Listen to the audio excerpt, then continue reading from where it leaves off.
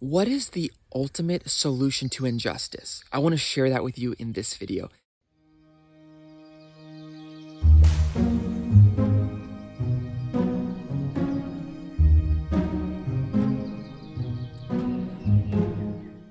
Huh?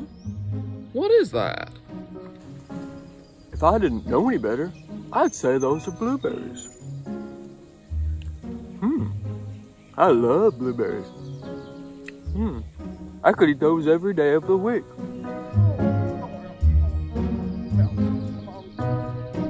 Blueberries are the best.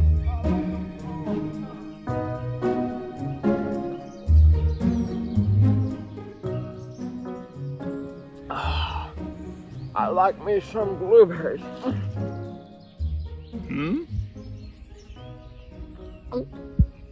Get away from my blueberries. Please, sir, could I have some? I haven't eaten in days, and look how skinny I am. No, these are my blueberries. Yeah, but sharing is caring. Scaring is caring. My blueberries. Injustice.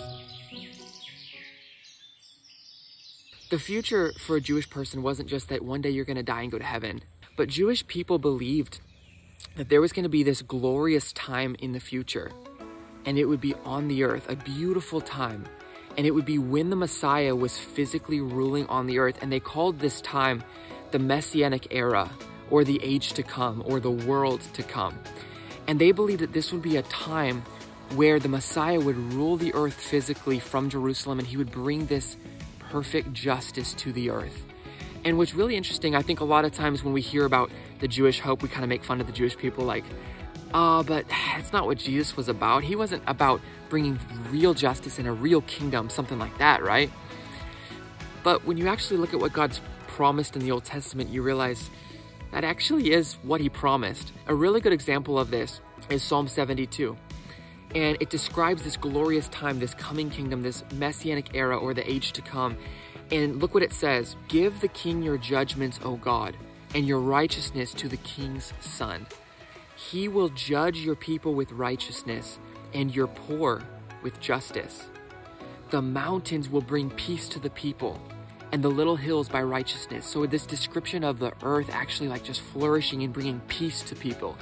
And it says he will bring justice to the poor of the people. He will save the children of the needy, and he will break in pieces the oppressor. So it's talking about the Messiah, and it says that he will actually bring justice to the poor, he will save the needy, and he'll break the oppressors. He'll break them in pieces. That sounds like perfect justice, right? Destroying the oppressors, rescuing those who are suffering. And that is promised in the Old Testament about the Messiah. And so when you hear in the New Testament, you talk about the Christ, the Messiah, this is something that for a Jewish person would come to mind, that there would be a time in the future where he would bring justice. Another really familiar passage is Isaiah 9, where it says, of the greatness of his government and peace there will be no end. He will reign on David's throne and over his kingdom, establishing and upholding it with justice and righteousness from that time on and forever. So it starts by saying there's going to be a government, and there's going to be peace, and it's never going to end. And he's going to reign on David's throne, this Jewish throne, and over his kingdom. So a Jewish throne, a Jewish kingdom, and he's going to uphold it with justice forever. Isn't that amazing? It's not just that he would rule on the earth for just 1,000 years or something. He's going to rule forever, bringing justice. And then another really amazing one is Isaiah 11, speaking of the Son of David, which we know who the Son of David is, right? It says, he will delight in the fear of the Lord. He won't judge by what he sees with his eyes or decide by what he hears with his ears. But with righteousness, he will judge the needy. With justice, he will give decisions for the poor of the earth. He will strike the earth with the rod of his mouth. With the breath of his lips, he will slay the wicked. So you see this picture of it being on earth. He will decide for the poor of the earth. He will strike the earth with the rod of his mouth, and he's going to slay the wicked. So a picture of perfect justice. And let me ask you a question. Did Jesus do that when he came and died on the cross? think it's pretty clear he didn't bring perfect justice to the earth. We didn't see that happen. So when we see these kind of promises, we see, wow, there's more. We should get excited. There's more that God is going to do. The gospel is so much bigger than Jesus just dying on the cross so one day we could go to heaven. It's not like the cross was the end of the story. There's more that the Messiah is going to do when he comes again. And I really love Isaiah 42. Here is my servant whom I uphold, my chosen one. So clear talking about the Messiah. I will put my spirit on him and he will bring justice to the nations. He will, guys. He will bring justice. He will not shout or cry out or raise his voice in the streets. A bruised reed he will not break, and a smoldering wick he will not snuff out. In faithfulness he will bring forth justice. He will not falter or be discouraged till he establishes justice on earth. Do you see how intense that is? He's not going to falter or be discouraged. He's not going to stop till he establishes justice on the earth. That is amazing hope, guys.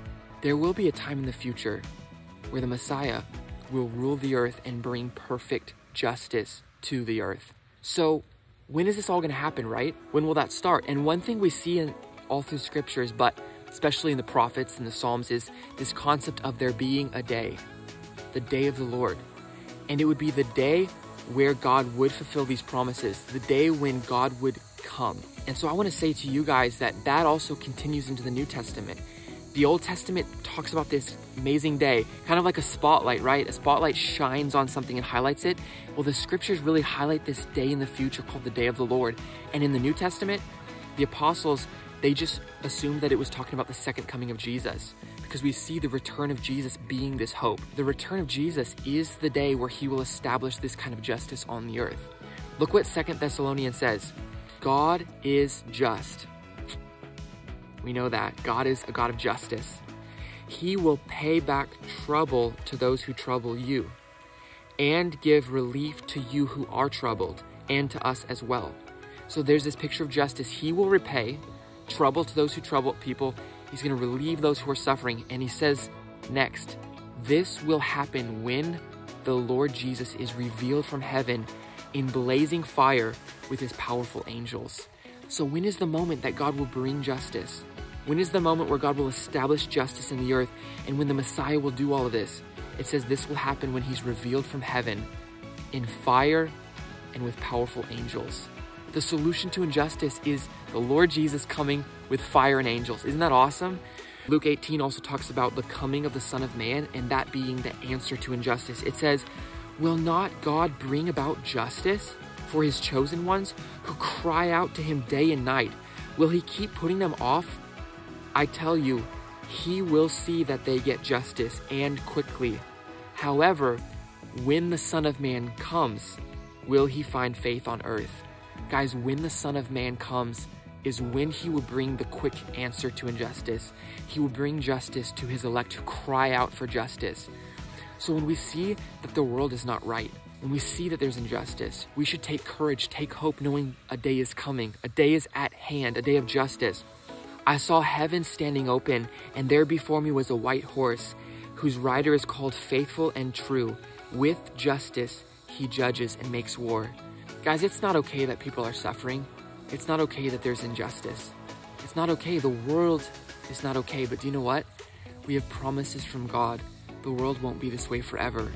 A glorious time really is coming in the future where the Messiah will come, sit on his throne in Jerusalem, and rule over the world. And of the increase of his government and peace, there will be no end. He will rule over it from that time and forever. A real day of justice is coming. It's going to be awesome. Let this give you hope and give you courage that even when we experience injustice, we can wait. We can entrust ourselves to God because he will come back and he will stand up for us. He will bring true justice. Guys, a day is coming. I can't believe he wouldn't share his blueberries with me, right? You have been naughty. Ouch! That'll hurt.